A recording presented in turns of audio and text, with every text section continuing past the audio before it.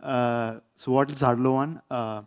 We are basically trying to decentralize real-time communication.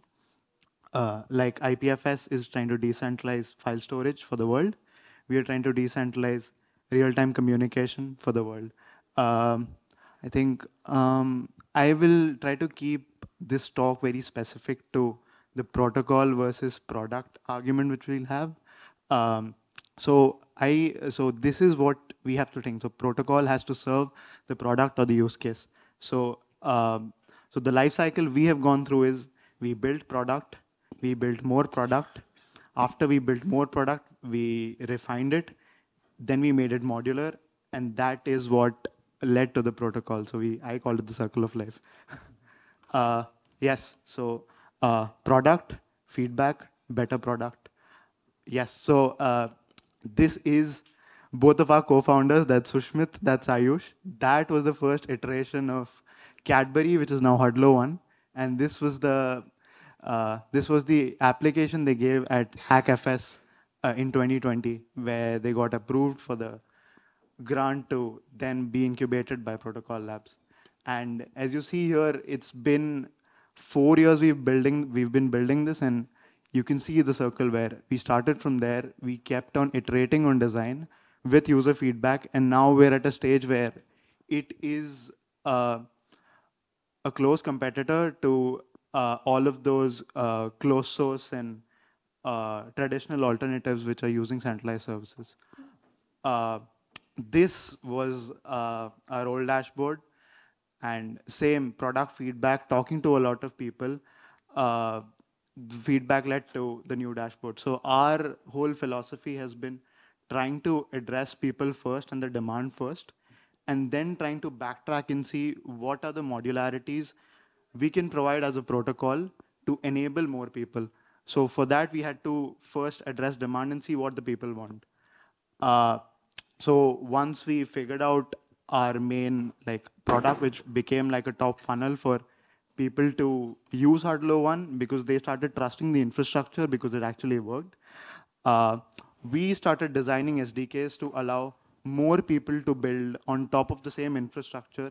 And that is, I think, which was the turning point when we realized we're not just Zoom for Web3, but we can actually go down modularity and also use the same infrastructure to serve more people.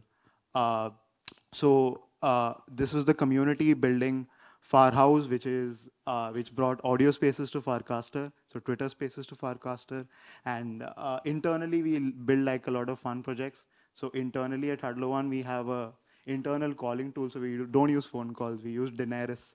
So you put in a person's number or DID, and you just call them. So if you want to call me, you have that number and you write arushk.eth. So I just get a call on my phone. Uh, so we do that a lot, and then we have been in a process of trying to understand what people want from real-time communication, and that is where after we've maybe found out, okay, these are the set principles or core values people are looking for, we went from this monolith kind of architecture where we were thinking of trying to solve for the user first to now realizing what are the core tenets people are looking for and be able to modularize it. And this led to the protocol.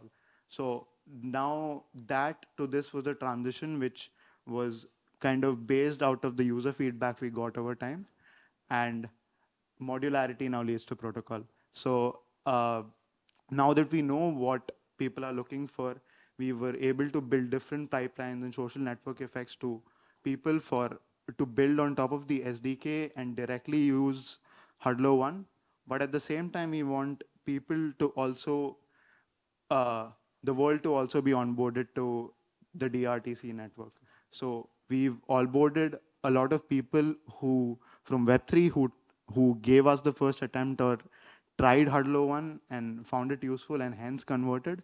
Now we're not only looking to onboard Web3, but also onboard the world to DRTC, which includes Discord, WhatsApp, Zoom, Twitch, and all the CDN platforms to allow them to use cheaper decentralized infrastructure for their audio video needs. Uh, I think that's it. Oh, can I go back? And this is what Drake calls the God's plan. So thank you. Hi, everybody. My name is B5, Brendan in Meatspace. I'm here to tell you about an open source project. We work at a company called Number Zero, and the open source tool we make is called Iro. It is a toolkit for shipping user agency at speed. User agency, meaning we really are focused on the core benefit of this tool being a meaningful degree of control over your experience of a high-end app.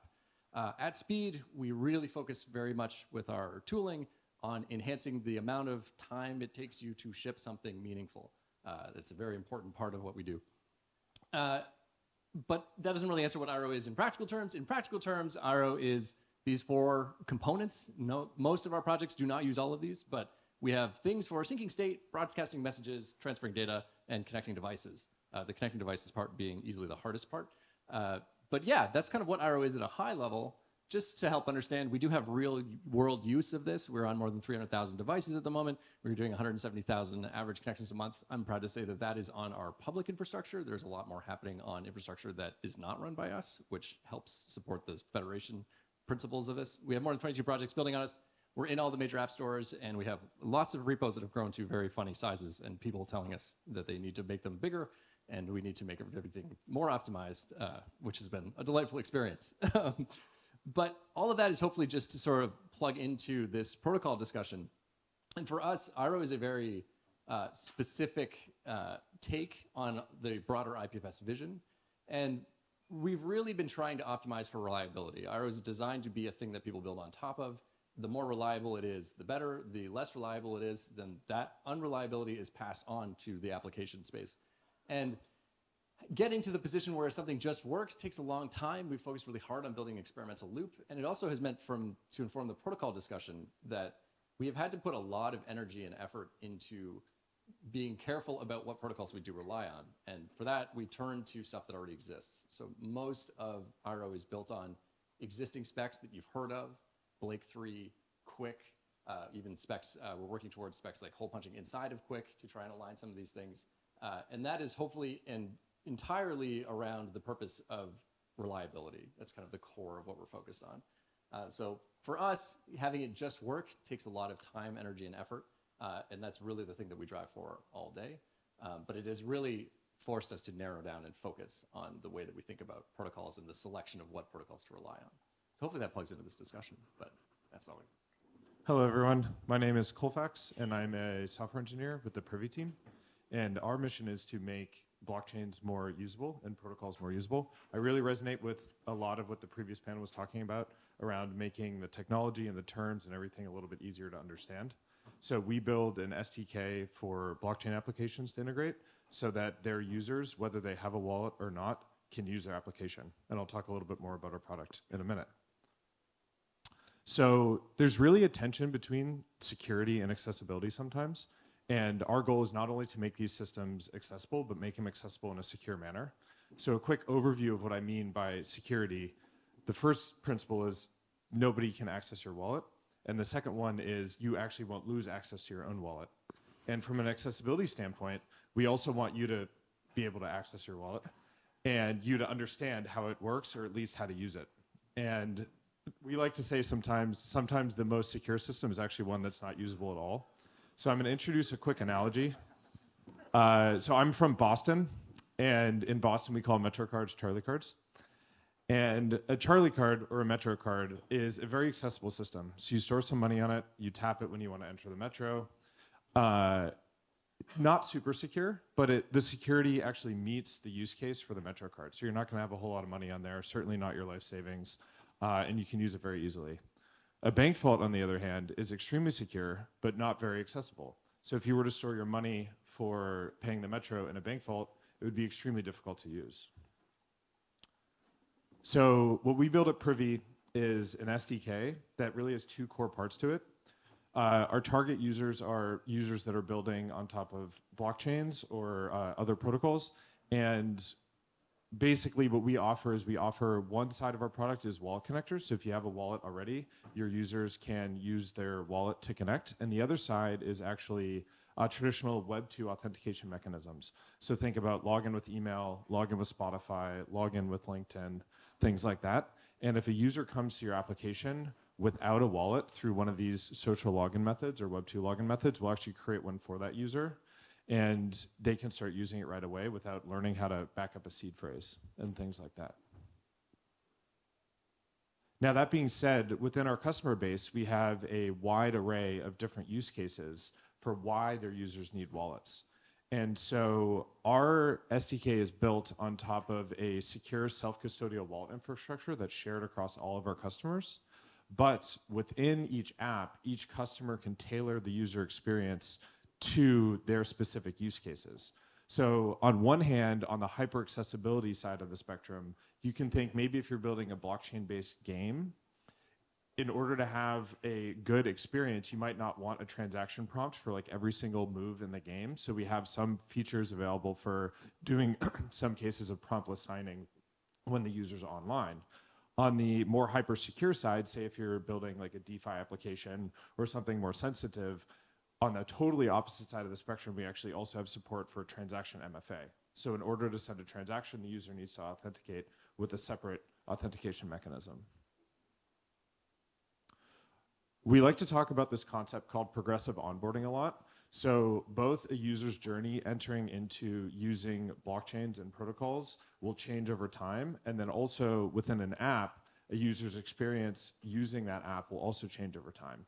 So we want to build flexible tooling to allow a user to be met where they are and be educated over time, and that the different use cases and the different like security mechanisms securing their account can actually grow with that user based on how use cases and usage changes. So that's a quick little overview of what we're building. We are doing a workshop on Saturday. I think it's at 10 a.m. if you'd like to learn how to use our SDK, and I'll be sticking around after this to answer any questions, and feel free to reach out to me. I'd love to chat with you. Thank you so much. Hey everyone, I'm Hannah. I'm going to be talking about Storacha. Before I get started, there was a bit of a miscommunication on my part, so I had to put this together really quickly. The net result of which is that I may be a little hot takey, and if I say anything that upsets you, feel free to come, cash me outside. So, cool. All right. So yeah, we all know that the internet is running on servers. There's no cloud. It's all a bunch of computers out there. We're all putting our data on all those other computers. And this is how the internet works. There's only one problem, which is that the servers bring a lot of bad things. I'm stealing this from Brendan's IRO intro. But yeah, everything goes wrong when you put it on a server, even though it's the only way to do it. You lose control of your data, it goes into a giant silo, and that's not good. There's a lot of approaches we can attack this problem with. One is that we can stop being so reliant on servers. There's a lot of reasons we don't need servers, and that's a super valid and awesome strategy. But eventually you're going to need servers in some fashion if you really want to build things at scale. And so that's how I kind of got into IPFS. I was like, this IPFS thing looks like maybe you could do this and get rid of and maybe avoid some of these problems. So I started working on IPFS in 2008. I really wanted to fix the internet, so I worked on BitSwap for a while. I did not fix the internet. So I went on, I was like, no, I'm going to write a new data transfer protocol. So I didn't come up with it, but I implemented it. I wrote some graph sync, still did not fix the internet. I was like, now I'm going to go over and write some Filecoin, yet to fix the internet, but it's 2024 and this time it's personal. So, yeah. So we're going to do it. So Storacha. Storacha is a super hot, decentralized data storage network at scale. What does that mean? It means IPFS that just works. That is what we want. We want to build you a content address system you can use and build applications on without having to think about almost anything in this ecosystem that all of us know, all the cool terms that we have in our heads. So, it's super hot. I'm just going to be reusing this meme because I'm bringing back 2006 or something, whenever this was the meme of choice. The other thing about Storacha is that Storacha is user-owned data. When you interact with the Storacha network, you are essentially giving someone the right to hold your data. You're also probably paying them to do it. But like you are not delegating complete control over your data. You're delegating the right to hold your data and make it accessible. And this is using a technology called UCANs, and it flows throughout our entire stack, because our core premise is that when you put your data on a server, you should still be the person in control of that data, right? And so that's the core of our technology stack. To get there, I have this theory that, like, you know, we have so much technology in IPFS, but IPFS is also not done, right? And I think we need not just a content address web, but a user-owned content address web. What that means is it's not just that you're putting a data that you can look up by a SID onto the internet. You also need to understand whose data is it, and who created it, and what can and can't happen with that data. I think that's critical to empowering folks to use IPFS in ways that work for them. Anyway, if this feels controversial, this is the super controversial version of this meme, which is that if you start with SIDs, you're not done, but if you add UCANs, you might get something cool. Come to my talk tomorrow about UCANs and how they're awesome. Cool. How do we do this? We're built on Filecoin. That's actually going to be the core of our storage network. And you're like, what, Filecoin is cold storage? Not true. Lots of our storage providers are ready to do hot retrievals for the IPFS network. What they need is a mechanism by which to do that and be incentivized to do that. And that's what we're doing. Right. Cool.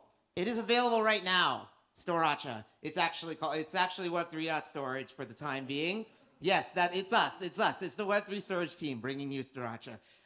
We are, over the next year, going to be heavily evolving this into a truly network-based solution. Right now, a lot of the infrastructure is basically all run by us and all run on cloud platforms that I will not mention. But that's going to be changing a lot over the next year. We think we've got the groundwork laid, and yeah, come follow along with us. Yeah.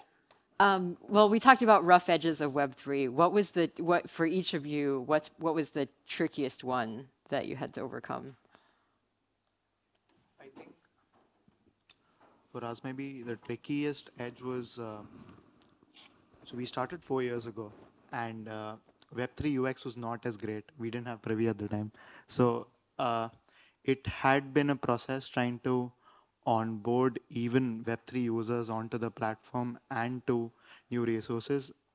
And we had doubled down on wallet addresses and crypto primitives as the go-to standard for us to build on top of. And the journey of the user experience there was a journey. So we had to first ourselves, like we had to build internally something very similar to Privy to make that work. And this was 4 years ago. And now I think we've got much better tooling to facilitate onboarding of Web 2 and Web 3 users onto crypto native platforms. So I think that was the rough edge that we had to solve internally for 4 years ago. But I think now that everyone's focusing a lot on onboarding the new set of people and user experiences onto Web3, I think that's being solved for pretty well. Yeah. Yeah. And one thing I was very impressed with the most recent version of Huddle is that if you don't have a login, you can just type a nickname for yourself and get right in the call. So much faster than Zoom, faster than creating an account. Yeah, just to add to that, I totally agree. And something that I've learned very tangibly is it's not natural for a user to have to store like a secret, like a mnemonic or a password themselves. Like there's no reset password button for your wallet. And the difference between like, oh, I only need to reset my password like once every 10 years to never being able to do it is a very difficult hurdle to get past. And an example is like I wanted to give a POAP to my family, a POAP proof of attendance protocol. It's like a little NFT that represents a celebration or an event that you went to. I wanted to give it to my family for Christmas one year. And alongside that, I also gave them an hour-long session to explain them how to set up a wallet. And I went through every single family member, and it was extremely challenging to get people to the point where they even understand why they need to keep this mnemonic safe. And so I'm really excited about all the progress that we're making to make blockchains more usable, because that's the only way we're going to actually enable these novel and important use cases that use these new protocols and blockchains and storage mechanisms to have positive impact.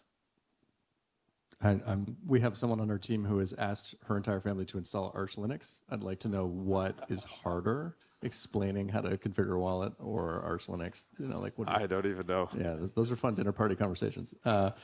Yeah, I mean, speaking personally, developer velocity is my biggie. When we Number Zero and Iro was born out of me trying to build a project prior to this called Query, which is a data set version control tool.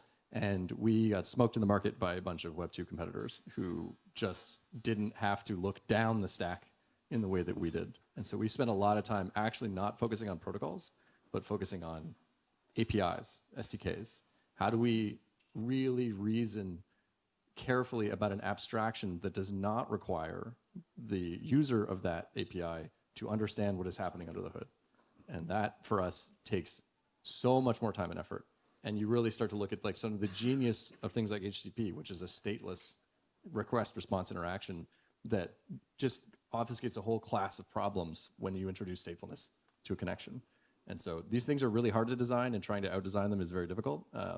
But we've really tried to focus on being in a really tight loop with people building on top of Iro, and we take their feedback incredibly seriously. I spent a lot of time thinking about the Dune scene of the person with their hand in the paint box. That is kind of what it feels like to get user feedback sometimes around these protocols, where it's just like, okay, it hurts, but we just continue to listen because it will make us stronger. I'm going to think of my entire career in this world now. It's just all this, yeah. I have just two things. One is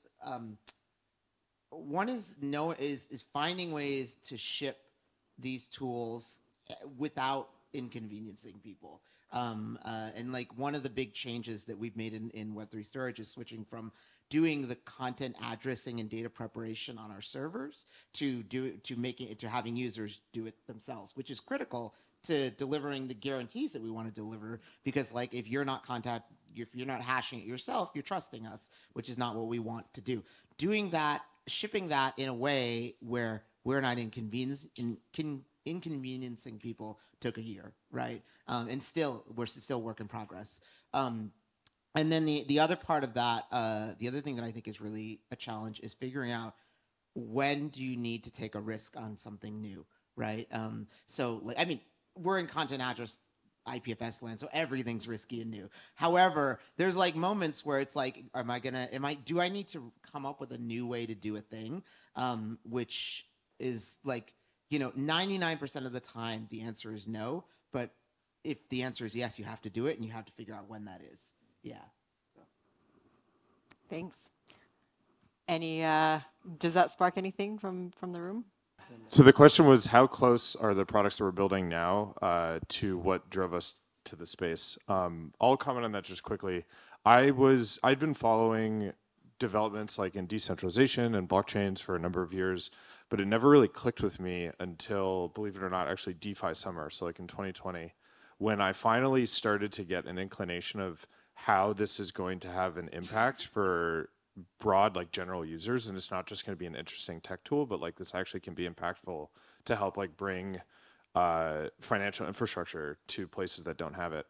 And so this is very intimate. What I'm working on now is very intimately involved with sort of my excitement about the space and actually solving real problems for end users in a way that is much better than the solutions we have today. Hi. I think, at least from the perspective of Hardlo One and the products we build, we're not there yet in the sense that maybe the consistency or the quality of communication over the platform is as good as Web2 alternatives, but it really is the point of trust or like the least inconvenience possible. For example, when you're joining a meeting or using Zoom, whatever, it is a one-step process, and you don't have to go through the same process of explaining someone what Web3 is, what wallets are, etc. So the day we reach that stage where Web3 is not the reason you're coming to a platform, but it's maybe more privacy-centric and it's just an equal competitor to the Web2 landscape, I think that is when we would say the products are at that level where people are differentiating you based on the use case you bring, just like Telegram, WhatsApp, Zoom.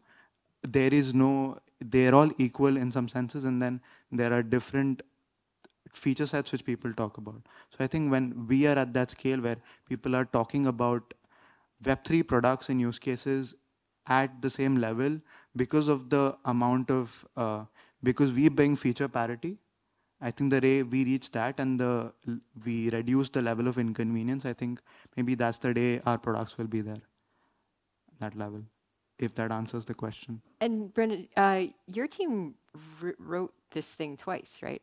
You wrote it once, and then you decided that was not right, and then you wrote it again. Did it again. Yeah, we did. And this was really based on this optimize for it should just work. We just need devices to connect to each other. And we did it once, and it was like, this does not have that characteristic. And this does not have the performance characteristics that we want, and so we have to try again. And we did. We're happy with the second try. But yeah, more descent or ascent. I don't know, pick your altitude. It's always painful, but sometimes it's less painful now than 6 months from now. Absolutely, yeah. And I think that, and there's absolutely no way we end up here without the iterative lessons we've learned along the way. Like, I think this is truly a 25-year project. Like, we're not, like, it's going to take a long time to figure out a new abstraction that scales to internet scale. Like, that's bonkers. And so, like, I think we'll be blending out the obvious when we figure out the ideas, but it's it's a long process. Yeah, I feel like I'm working exactly on what I intended to work on when I got in here. The main difference in terms of my journey is that I came in as a pure Web 2 ho-hum software developer, and was just powering myself off of hubris and pretending. And now I think I might know one or two things, but I don't know if I really know those things yet. Like Brendan said, I sometimes I feel like part of the joy, also the pain of working on this stuff is that you feel like you're working on something that's a 25-year project, and like maybe at the end of it you'll be like, wow, I'm really glad I did that. Maybe not. We'll see. Stay tuned to find out. All right. Thank you so much to all these panelists and for questions.